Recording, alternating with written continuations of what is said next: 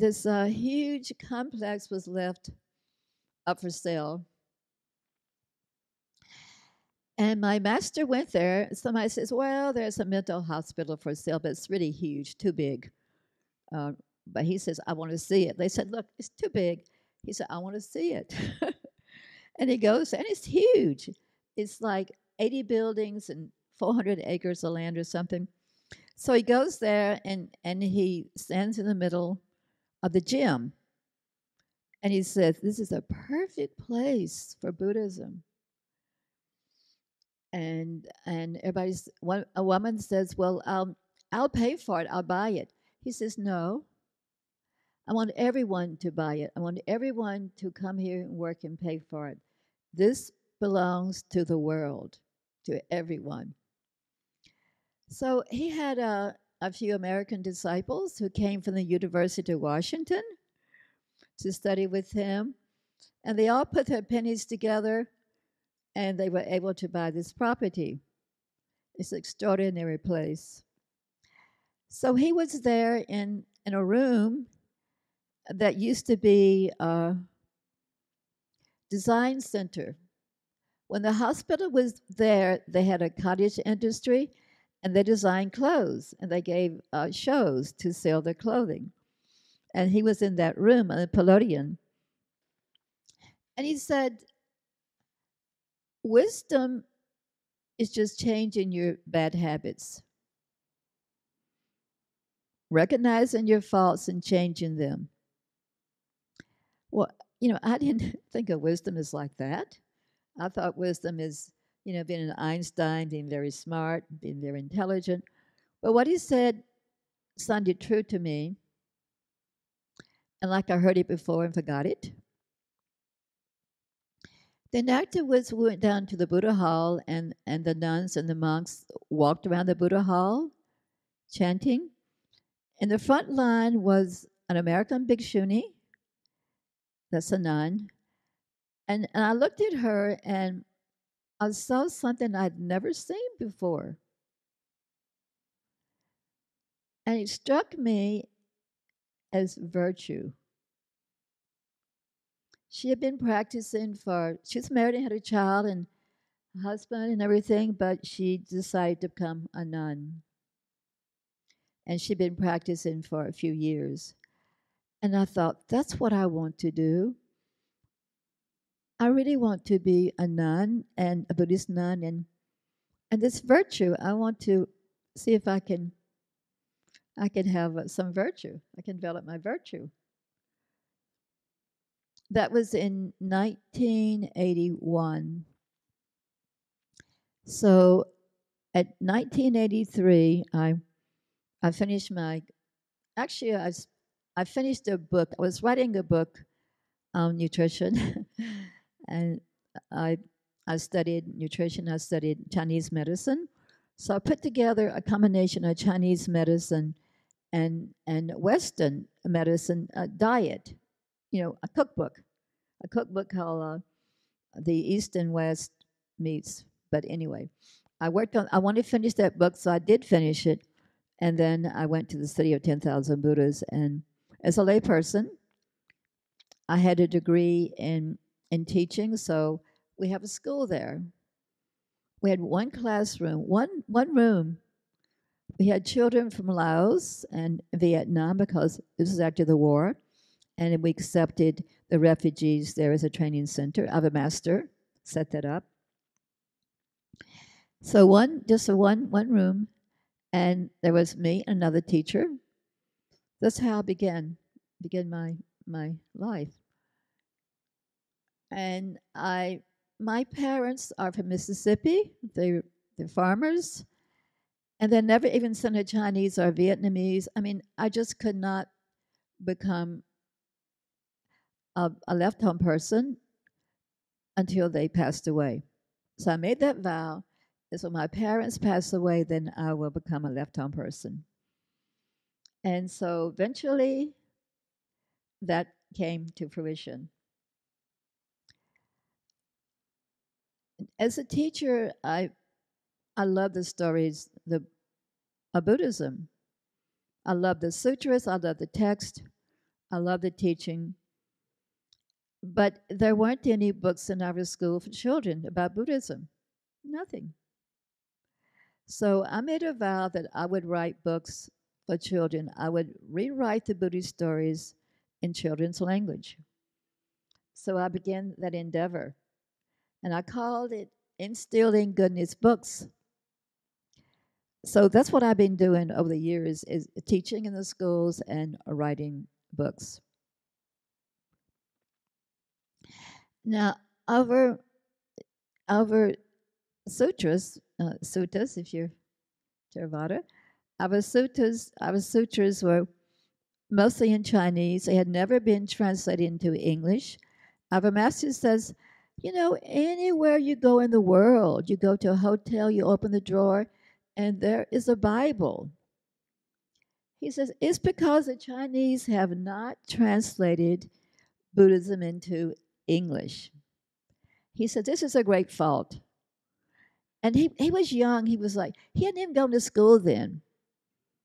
Oh, yes, actually he had. I must go back. He told his disciple very clearly, if you ever talk about me, tell people how stupid I am.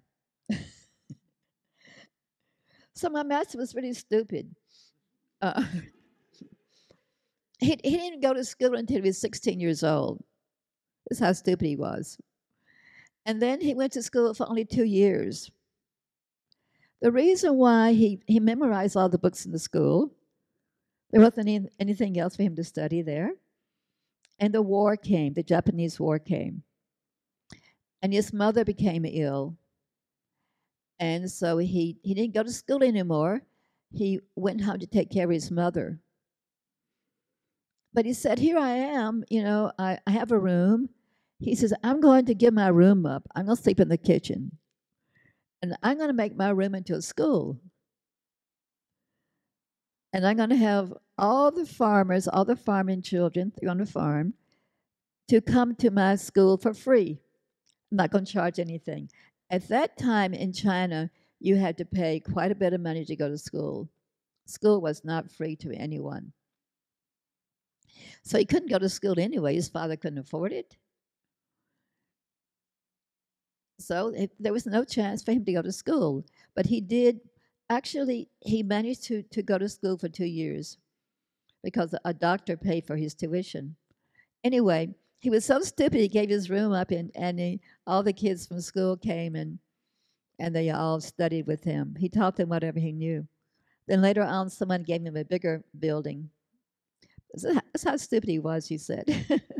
And he said, I'm so stupid. I think that the Chinese sutras should be translated into languages, and not only speak Chinese. Now, isn't that stupid? How can I possibly translate all these books into English? Well, later on, because of the war and because of different things that happened in his life, he came to San Francisco, and he started teaching meditation, put aside on his story, meditation classes, and American student from Seattle, Washington State, was on break, and he saw the sign, went in, and says, "I'll go in and try meditation." So he goes into the hall. There are a few Chinese there, and there's this old master sitting there at the back, and he began to sit there, and all of a sudden, after days of sitting, he realized that the master was not ordinary. He was special. So he invited his classmates at Washington State to come down to San Francisco and for a meditation session with the master during the Christmas break. And that's what happened. From then, well, we're who we are now. We're at the city of 10,000 Buddhas.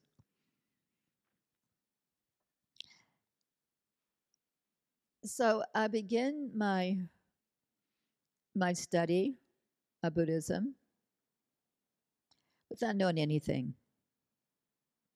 And I was very, very, very surprised. I thought Buddhism was sitting in meditation, learn the life of the Buddha, doing a few chants, and that was it. Well, I found out it's much, much more than that. For one thing, I had to learn Chinese because our ceremonies in half Chinese. One day was in Chinese, the next day was in English. So I began to learn Chinese and to study the sutras. Well, over the years, I was so attracted to the sutras that I made a vow then that I would have to translate the sutras into English. And I can actually read a lot of Chinese. I can't speak it.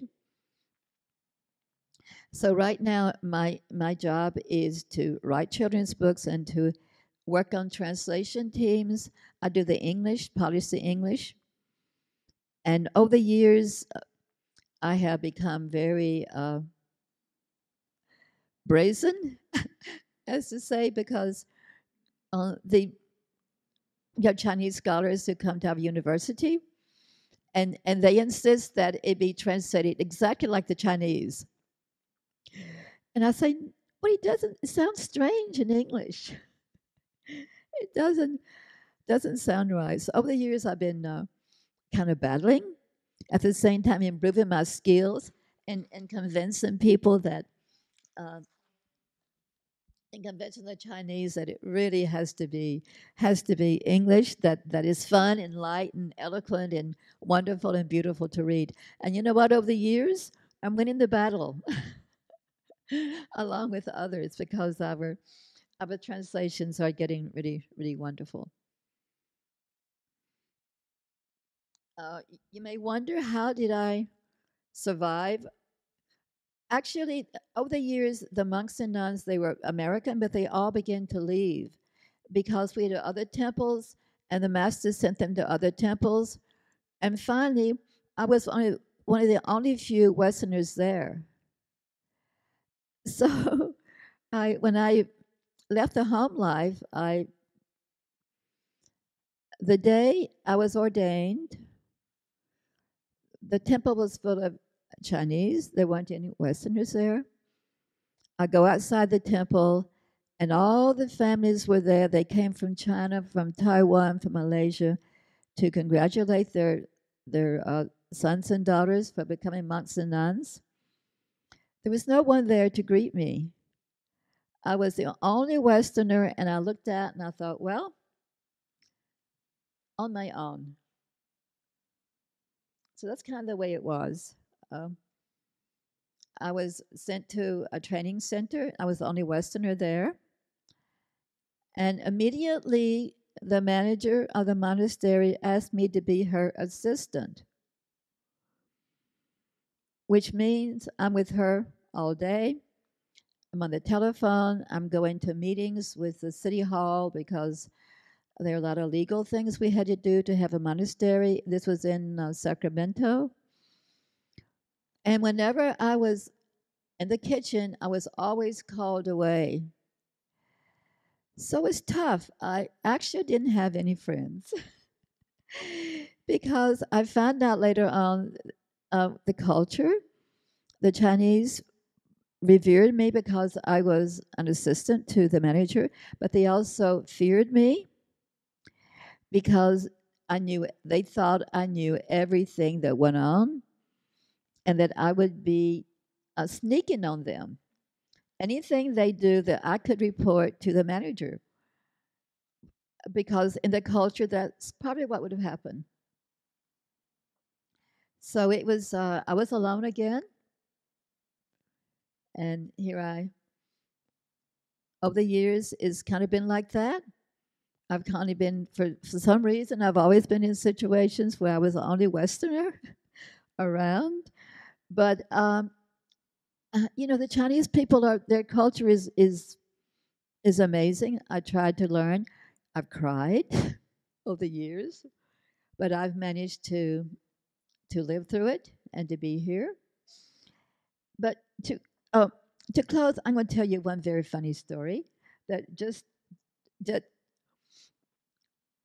I was in the kitchen and we were going to peel apples. Now, I picked up an apple, and the nun next to me picked up an apple, the very same size, same color, everything. She picked up a cleaver, the Japanese cleavers, and put the apple down on the cutter gun again, chop, chop, chop, chop, chop, chop, chop, chop, chop, chop. And I got a paring knife, a little tiny knife, and she chop, chop, chop, and she picked up her apple was perfect. And with my paring knife, I cut a ring around it. You know how we do it? And my apple was perfect, just perfect. She said, "Boo how, no good, no good." I said, "But it's it's okay." She said, "No, no, no, no, no, no." She handed me a Chinese cleaver. And so I began to chop, chop, chop, chop, chop. And pretty soon I had an applesauce. All over the floor, all over the wall around me, all over this thing had applesauce. And I had about this much of an apple left. And I held it up to her and she said, "How? Good, good. Next time you do better." So this is kind of what has been happening over the years as as monastic and a Chinese. So. But I'm very grateful for it, and I'm very grateful to be here. How's our time now? Okay.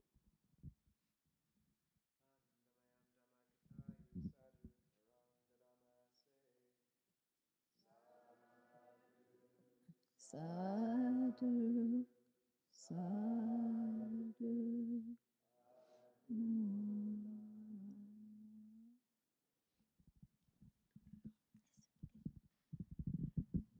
Thank you for the talk. And we have a special opportunity to ask Venerable Jin Rou Shi other questions or bring up other topics to discuss. And we can go back and forth a bit.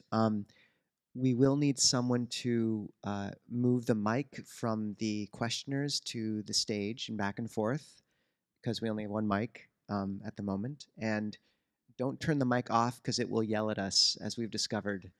So do we have an assistant who would be willing to be the mindful mic quick walker? Sai, great. Before we, and if you're joining us via YouTube, you can actually join us via Zoom if you want a slightly more intimate experience just by clicking on the link on the page. And if you're on Zoom, raise your hand and you can ask a question in person, actually, well, via the large screen. So we've really tried to make this a bit more of an integrated experience. Before we begin, Venerable Jin Rou Shi, can I ask if there's what the most inspiring moment you had with Master Hua ever was, the one that sort of has stuck with you the most? And this is the master that you were speaking of.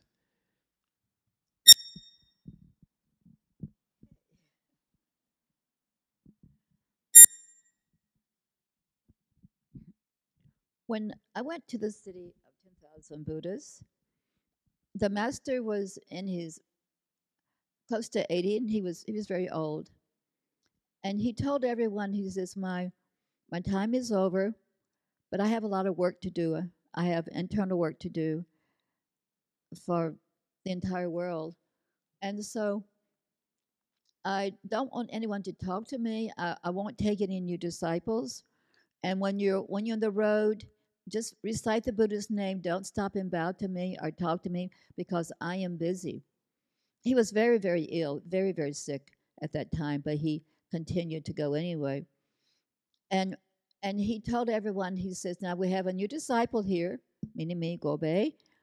And he says, "She has a question, you know, don't come to me. Don't bring her to me. You answer the question. This is your job. This is what I'm leaving with you." And so every time I have a questions, the monks sometimes, "No, no, wait, I'm going to take you to the master." I said, "No, he told me to not come to him, to not bother him." And so this moment here was really, it's very precious to me. You would think I would have wanted to see him and talk to him, but I didn't. I was very happy with his needs, and and so I did not really encounter him as a person. But one day I was teaching and I was taking my students to gather strawberries, And he stopped me and he says, "Gobe, have your children learned the rules for being a student? This is the Chinese have the standards for students. There are rules that students have to learn." And I says, "Yes, I have. Yes, I have." He said, "I want to hear them to recite." And so the children recited the standards, the rules for him. And he was very happy. He said, how.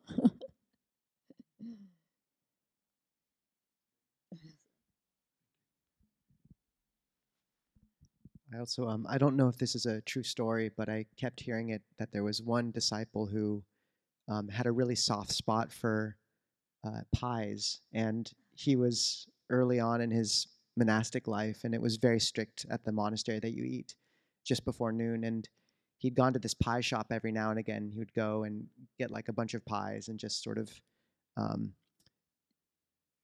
have a day of it. And he couldn't finish all the pies, so he like brought one back to the monastery, and all afternoon he was just thinking his meditation about the pie. And then by the end of the day, he's like, "All right, I'm just gonna." So he went up to the roof. To like this little place sort of hidden behind like a thing, just where no one ever went, up this sort of fire escape, and sort of was having his pie. And then he heard this door open, like the little hatch, and he's like, "Who is that? Like no one ever comes up here." And so he like furtively hid the pie away and started doing walking meditation. And it was Master Hua, and Master Hua just silently began doing walking meditation right next to him.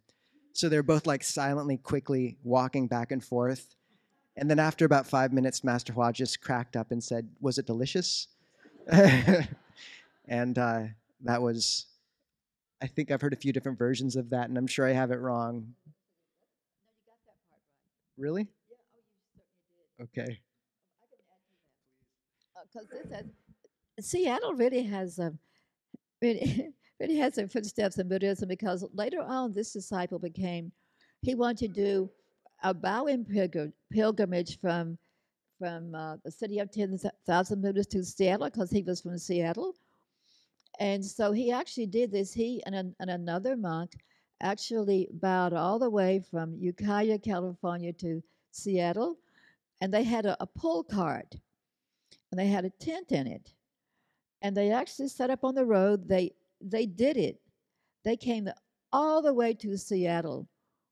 And so at the end of their bowing, the master brought all the disciples up in a bus, and they're going to meet them and have lunch with them.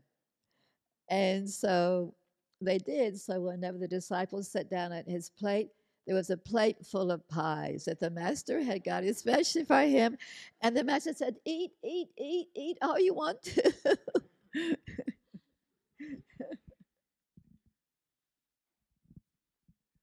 All right. Any questions or things people would like to ask? It's a special opportunity, so don't be shy, please.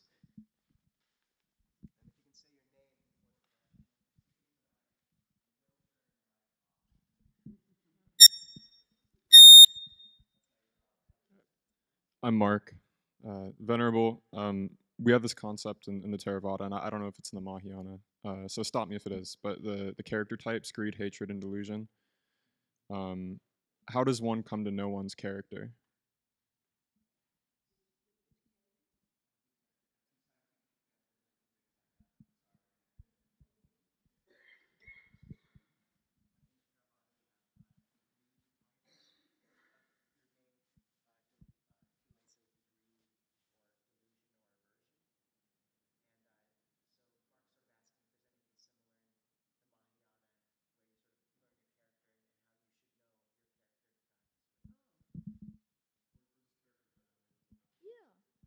Uh, we don't particularly have one, because actually we have all of them to a strong degree. But the master gave us six principles that he told us to live by, and this will cover everything if you can do even one of them. The first was no fighting, no greed, no seeking. It means to seek out yourself, seek outside yourself. You should know yourself. You should develop from within and not depend on the outside source. and no selfishness, no personal advantage. Whatever you do for others as well as for yourself. And the last one is telling the truth, no lying. It's the closest I can get to that. Okay, yeah, good to see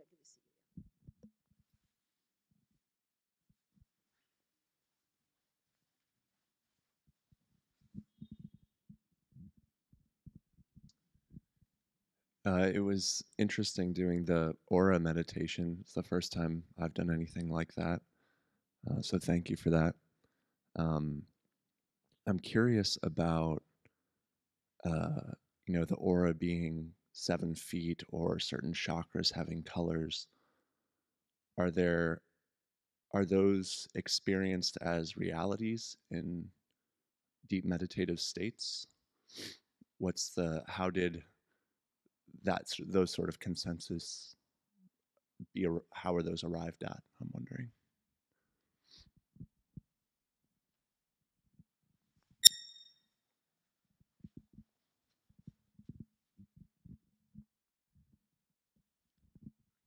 The most of the information from auras comes from India, but not that other traditions don't experience, of course.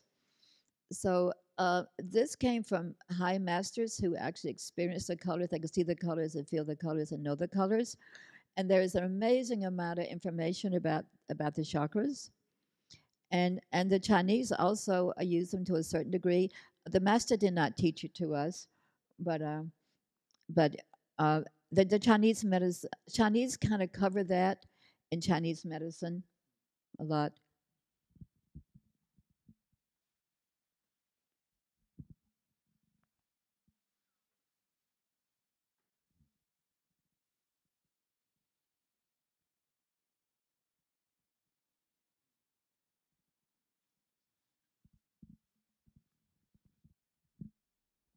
And if you're on Zoom, feel free to raise your hand, or if you're on the live stream, type in a question if you'd like. Um, Venerable, I'm curious how you see the paths of the Theravada and Mahayana, where they resonate. How can we inform our practice with some of the insights that you've found particularly salient or strong within the Mahayana tradition?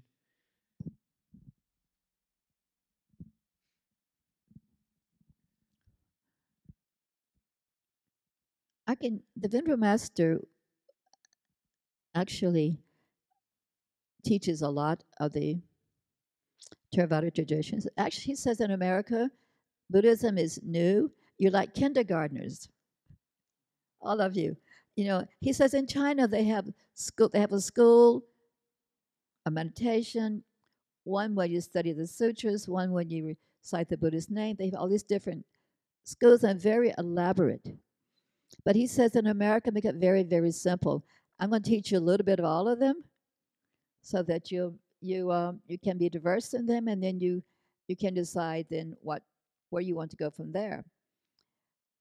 So when the master was young and he was exploring Buddhism, he went to Thailand to study and to practice with the Thai monks, and he admired them greatly. He says they worked very, very hard. And he spent some time there. He met the king, and when the master left Thailand, the king cried because our master was a very admirable person. So when he came to America, he says, this thing of Mahayana and Theravada, he says, this is for people who have nothing to do. He says, in America, we had to make Buddhism alive. We had to make it for everyone. And so he went to England to Amaravati, and he invited the monks from the Theravada tradition to come to the city of 10,000 Buddhas and to bring to exchange robes with us. We used to wear gray and black. Those are the colors in China, gray and black and brown. And now we wear gold And the reason why, because the master asked the monks in Amaravati to bring their robes to us, their color, and to bring their bowls to us. So they did. They came from England. They came to the city of 10,000 Buddhists, and there was a beautiful ceremony where the Theravada monks handed our monks their bowl and their robes, this color. It was fabric to make robes this color. And so this is how it is. And then he asked us to recite the very same chant we did today. In the Buddha Hall, he does one day we did it in did the Thai, your tradition. We recited chanting one day, we chant one day in Pali, we chant the next day in English, and the next day in Chinese. So that's the way he says. He says no big and no small. You just follow your heart. There's nothing wrong with either tradition. You can get enlightened by both of them. So Thank you for that. To give a little also context, Master Hua was the disciple of Venerable Shu Yun, one of the legends of China, who many people don't know, but Venerable Shu Yun was born in like about 1840. His father tried to marry him off to 3 women, and he just taught them Dharma, and then he ran away to a monastery, behind a monastery, lived on river water and pine needles for 3 years or 2 years until someone found him. And basically, he continued to practice he ordained when he was 20. He began the tradition of bowing pilgrimage, which is where you take 3 steps and then do a full-length prostration, which is what the monk that Dharma Master is mentioned did from California to Seattle. He Venerable Shu Yun, which means empty cloud, then visited Thailand, where he taught a retreat in Chinatown. The king came to visit him, but he had this problem where he'd slip into jhana for a week at a time, and no one could get him out. So the king came to visit him, and all the people at the center were just like, "Yeah, he's in jhana. We can't get him out." And the king said, "That's fine. Just leave him to it." He basically reinvigorated Chinese Buddhism, the largest monastery in China, and then he lived in a little pigsty in the back as the abbot, and he wouldn't move into the actual monastery.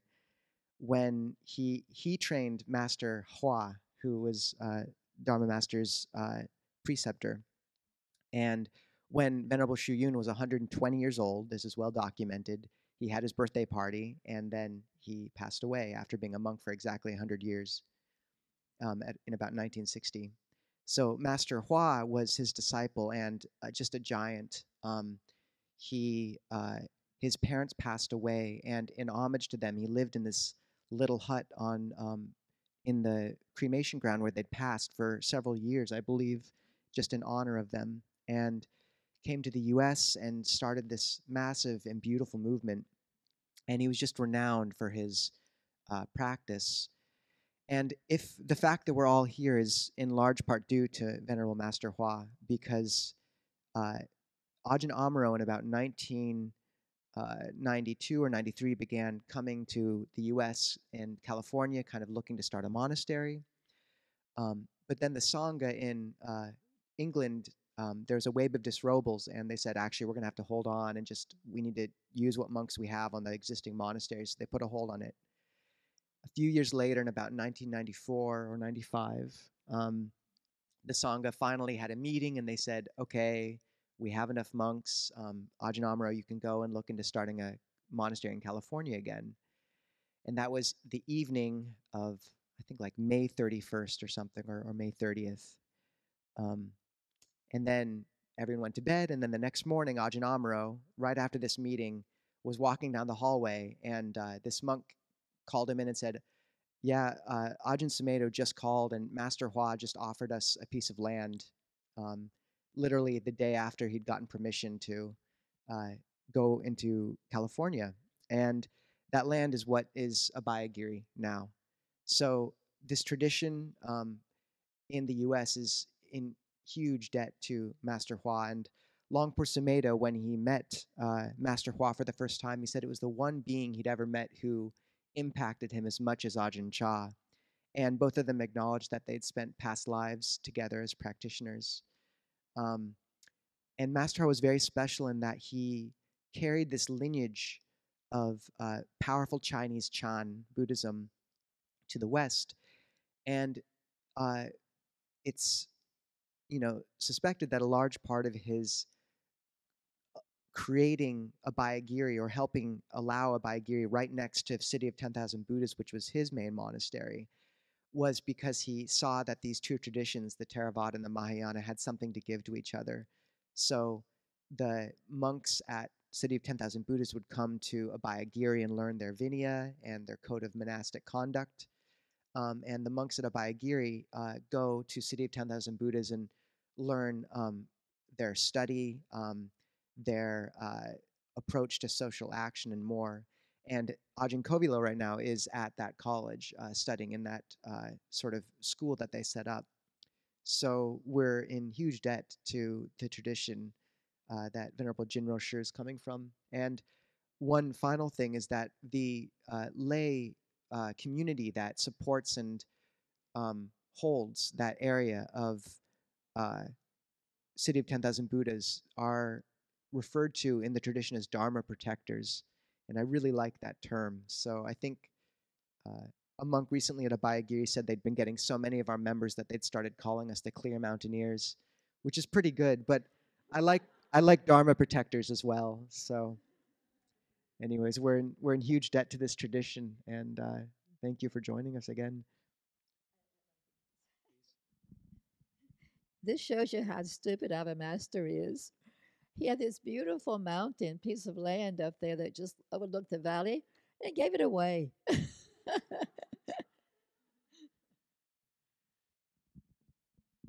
May we all be. Do we have any other questions on the live stream or in person?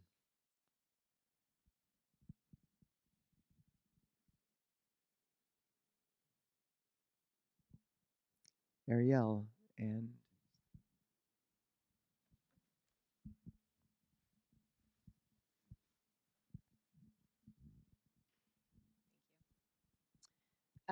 Venerable, I wanted to ask, it's always really interesting to hear Dharma teachers in different traditions simply explain what they would say to a lay person who's quite unfamiliar with Buddhism or the practice to explain it. So my question is, in the most simplest, concise way, if a layperson who was very new to the practice asked you, well, what is Buddhism? What is it really about? How would you answer that?